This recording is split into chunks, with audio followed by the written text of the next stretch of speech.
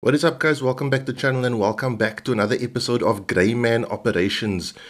Before we get into this video, I want to take a moment to wish all of you a Merry Christmas. If it is something you celebrate, I hope you're having an amazing time with your family. I hope you guys are safe if you're traveling, if you're on holiday. Relax, rest and enjoy this time off. We've definitely deserved it in 2022. I'm actually filming this at, I don't know if you can see, at 10 past 1 in the morning on Christmas Eve. So it's not actually Christmas for me right now. Like I said, if you guys can take the time to watch it, I'll take the time to film it, and I feel incredibly honored to be in your homes on Christmas Day if you are watching this on date of release. We are going to be talking about my EDC backpack today. It's a video I've been wanting to do for quite a while, but circumstances has gotten in the way of that. We are finally here and doing it, guys. An everyday carry backpack is a vital part of preparedness because it's just sometimes not possible to carry the gear you required on a daily basis, especially when it comes to medical gear. Some of these things you just can't comfortably carry on your body, or sometimes it's not even a matter of comfort, it's a matter of just impossibility, or you will defeat the whole grey man concept and just stand out too much. So in a backpack you can carry your trauma kit. Remember, guys, if your loved one, if your wife or your child gets injured and it's an arterial bleed, you don't have minutes, you have seconds, okay? If your med pack is in your car and you're in a shopping mall, more than likely the game is over. That's where having a EDC backpack comes in. It's such a vital piece of kit, and I still see many people out in the world with no backpack on them at all, or no kind of extra carry equipment. What I like about the Nitecore BP23 is it's a fairly basic, nondescript looking backpack. This is actually a commuter pack.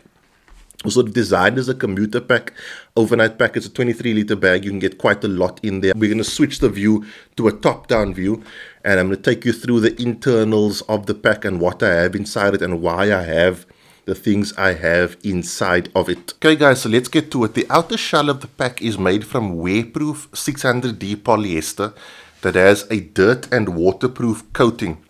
The first pocket is this really cool angular pocket, and I'm going to show this bag in what I consider its maximum capacity. This isn't how I always carry it, and I will show you the things that I don't always carry, but I do want to show you what it's capable of carrying.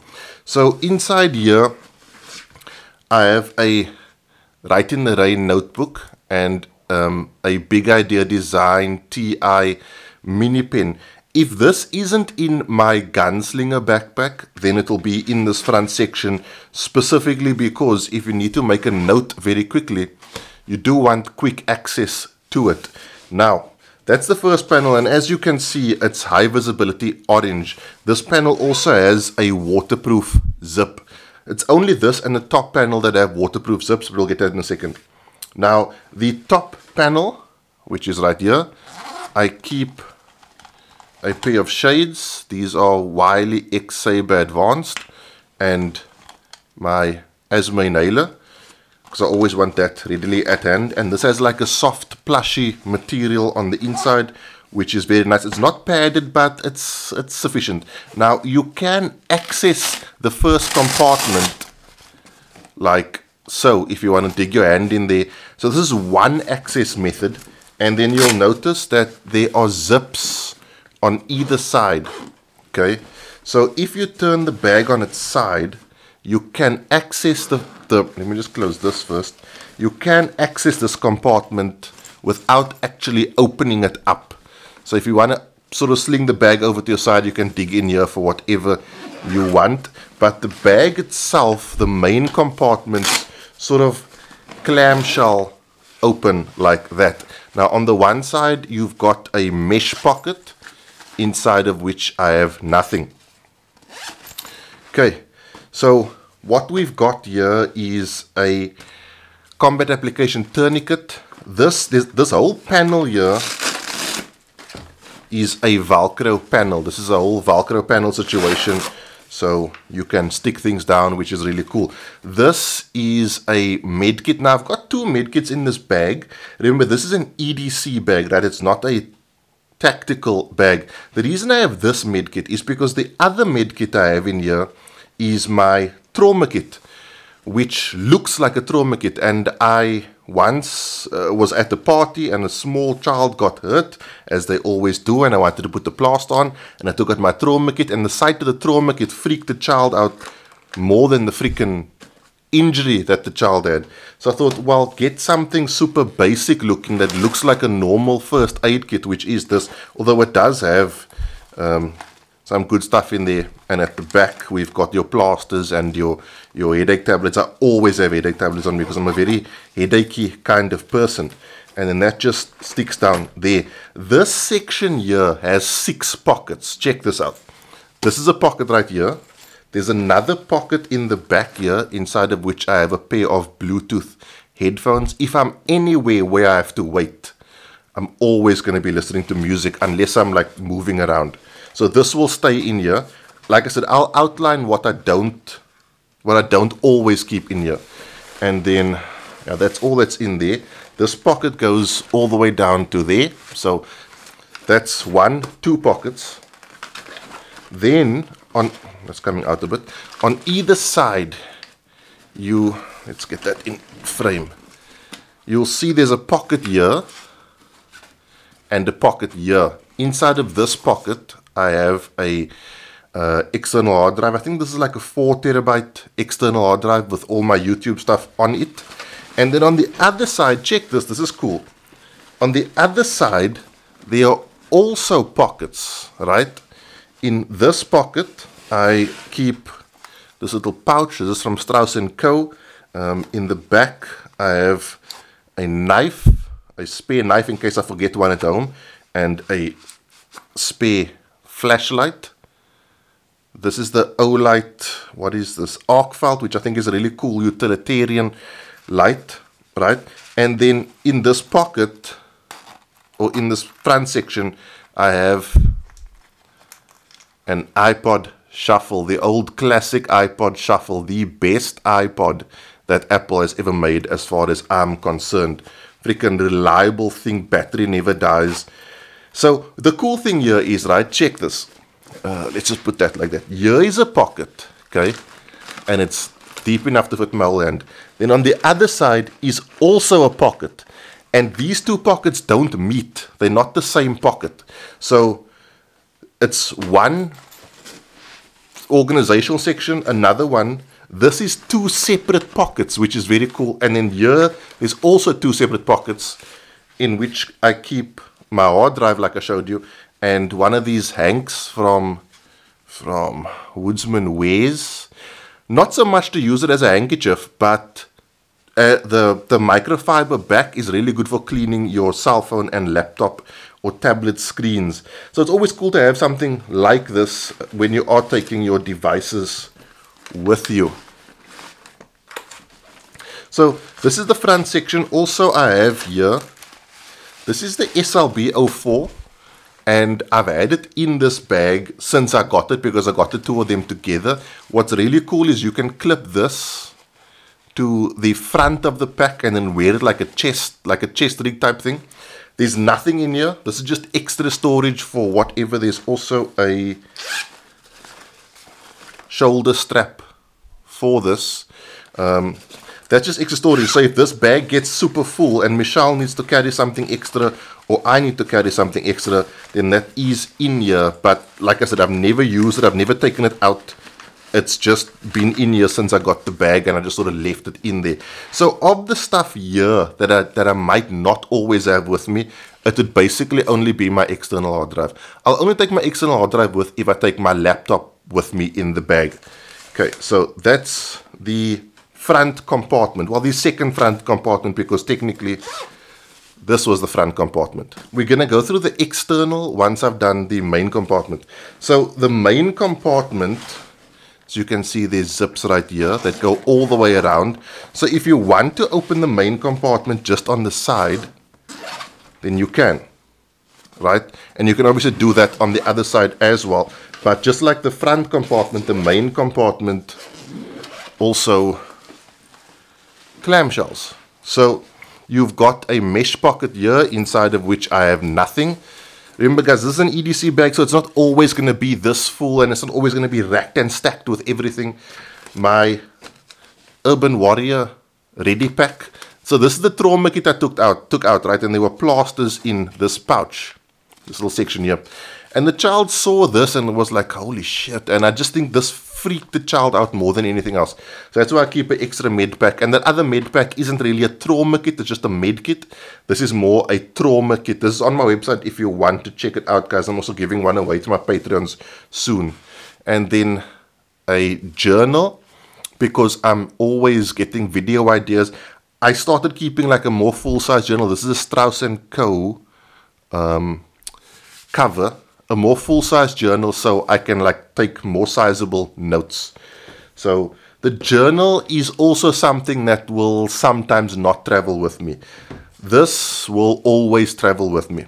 Okay, on the inside you've got 2 pockets, so you have 7 internal storage pockets in the main compartment.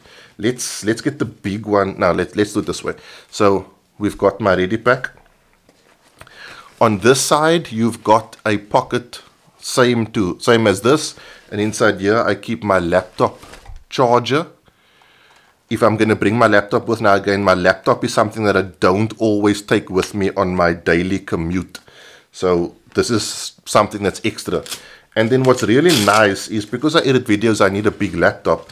This main pocket will take a 15.6-inch laptop, which I really appreciate in an EDC backpack. Okay, then this section here is actually, let me take this out. This is a water bottle. I will always have a water bottle with me, and it slots very nicely into that pocket. This section here is actually 2 separate pockets. On the one side, I have my Kindle. This stays in here. Never ever, if I use this like not traveling, it goes straight back in here, because for me to not have that, it will make me really, really sad. Then my mouse for my PC, of course. A power bank. I think this is like a 5,000 milliamp hour power bank. Some cabling. This is your normal micro USB. This is your Nitecore USB Type-C if I want to charge my phone. And then if I do go somewhere that has like a charging port, I can just plug this into the port, this into here, and then fast charge my phone, which is a good deal. And then in this pocket here, this is how deep that pocket is. I keep like a small, I think it's called a tote bag. This I started keeping because Michelle and I went shopping once, and we filled this bag with shopping, and then it was kind of stupid carrying a backpack and 2 plastic bags with shopping.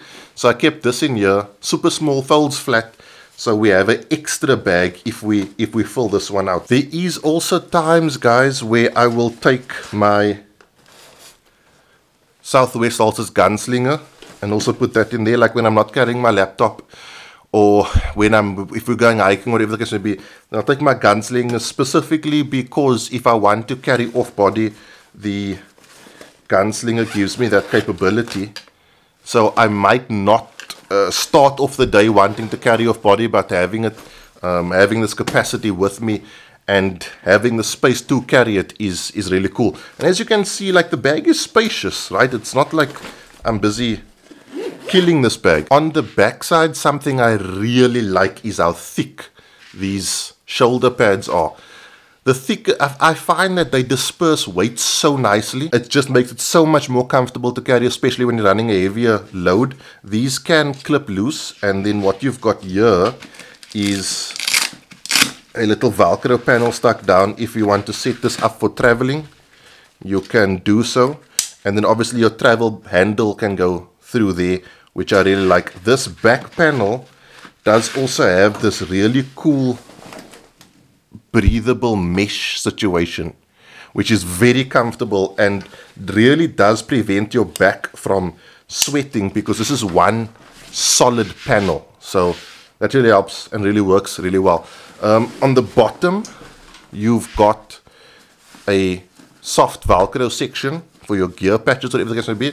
And then there is a molly panel, 2 molly panels here, through which I've webbed like these flexible little pull tabs, these shock cords, in case I want to put the jacket through here. Like you'll see some of the B-roll, That was because once I went out with this and I had a jacket on and it got rainy and the jacket got wet, and then it got warm being Cape Town, and then I couldn't put the jacket in the bag because I had my electronic equipment in the bag. So I webbed this through here for me to put a wet jacket on the outside. Then you also have a set of molly panels on either side of the bag if you want to add anything extra. You've got a grab handle here. You've got the grab handle on top. You've got the grab handle at the bottom. And you've got the grab handle on the other side. So I think it's a really nice 23-liter EDC backpack, not super tactical looking, very covert looking, very grey man looking, which is what I really appreciate given the channel's name. I really like this pack. This is currently my EDC backpack, and how I kit this EDC backpack out. It will change slightly depending on environmental factors, but this is the general gist of the pack. Guys, just remember, this is not a bug out bag or a tactical bag. It's an everyday carry bag, so try to kit it out accordingly. Try to think of what you might need on an everyday basis in terms of practicality and tacticality, if you want to use that word. Try to think of, do I need space in a backpack? Are we going shopping? Does my partner often ask me to hold things for her, etc., or him? Having extra space in this bag is as important as some of the stuff in it. You might be wearing a jacket that you want to take off, or a cap, or whatever the case may be. Having some spare space is as important as stuffing it full of gear.